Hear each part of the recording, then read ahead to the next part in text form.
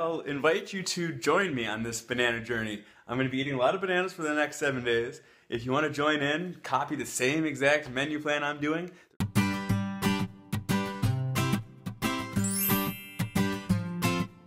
Alright, let the banana eat begin. We've got one fully ripe box here, another half fully ripe box here. Well, it's fully ripe, but there's only half of them left, and a full box over there. All organic, as you can see. I prefer fair trade. These aren't fair trade, so I gotta admit I'm not as proud of myself with this purchase. But this is my reward at the end. Once I get through all these bananas, I'll celebrate by eating that. The reason I'm doing this is because 1, it's really cost effective to just eat bananas. 2, it's really health effective. It's digestively effective to just take in one food source, and my body becomes very efficient at it. My energy levels will be at their highest due to in a dietary fashion, and I'm gonna be productive. Yeah, I'm gonna get a lot of videos recorded for you. And my family's out of town right now, so I have time to work, time to record videos. I wanna make maximal use of it. I've got a cleaning spree that I'm underway here at the house as well. So I've got projects that I wanna attend to. I don't wanna spend a lot of time thinking about food. And since my kids aren't here, I don't have to think about any special thing as far as food. I can just serve myself, and I can be really simple. I can just eat bananas, I can eat salad at night, and that can be my day. So I'm gonna focus in on bananas for 7 days straight. It's called Banana Island, coined by Dr. Douglas Graham, the author of the 8-10-10 diet. It's a book I highly recommend if you haven't read it yet. And the concept here is we're gonna simplify our digestion. So if, say we got this much energy that we have available, and this much of it being used in digestion. When we simplify our diet to a mono meal, start eating just bananas, just watermelon, just simple foods, then we can reduce this effort down to this, leaving us with that residual extra effort of energy, that extra energy to use for healing, or to use for athletic endeavors, or to get projects done.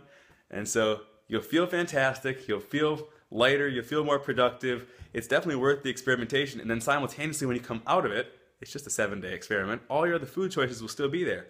So it's a great way to get a reset on your system and reset your taste buds, reset your digestive system, so when you go introduce new foods or foods you used to eat, you can get a better observation on them. Is it too salty? Is it really causing indigestion? Is it really what I want to eat? You'll have a way better perspective after 7 days and coming back and looking at it again. So take a little break, have some bananas, relax. We're almost moving into that sweet part of the year where all the fruits are popping, all the fresh fruits, the berries are coming into season. So I'm going to finish out this cold season here on a Banana Island challenge. It's going to be fun. Join along if you'd like. Otherwise, just watch along. So before I showed you how I'd arrange the bananas, but now I've taken the time to actually, seeing as the family isn't here right now, I might as well use the table how I want to make it. So I've set them into stacks of 30 for each day. So we've got 1 day, 2 day, 3 day, 4 day, 5 day, and 6 day. Really, this is the first day I'm working on. I've already got 10 bananas in there on the counter. Started up for a smoothie, and then there's some others that I had frozen, get ready to freeze, and these other ones for today. So I might make some frozen, or I might pull from another patch, but this is the arrangement. This is the setup. 180 bananas for 6 days. On that 7th day, I think I'll break it, and I'll start my morning with the melon.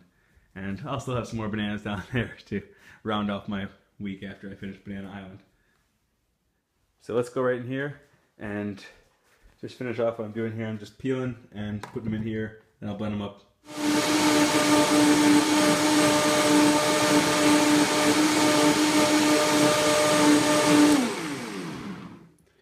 Simple as that. And that's the first meal on Banana Island. Smoothie.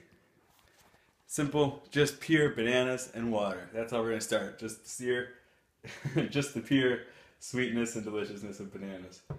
I have not grown tired of this basic smoothie, which is banana mixed with water. Banana mixed with banana. Delicious.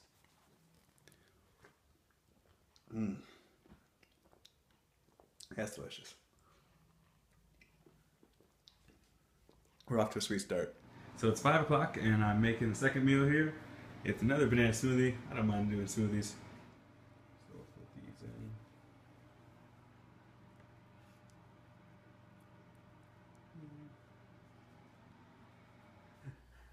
Alright, so I'm enjoying my banana island, but I was walking around the island and I stumbled across some vegetation. Yes, there's some food in the house that I still gotta go through. I'm the only one here, so I realized I gotta eat some of this food that's left over. There's some tomatoes, some lettuce, some cucumbers that I'm gonna have to get through, so I even found a little bit of tahini that I'm gonna put on top of it. And here's the salad that I had for day one of Banana Island. Thanks for watching. If you want to find out what I ate for day 2 of Banana Island, click this link right here. And subscribe for more tips on living a high energy, healthy lifestyle.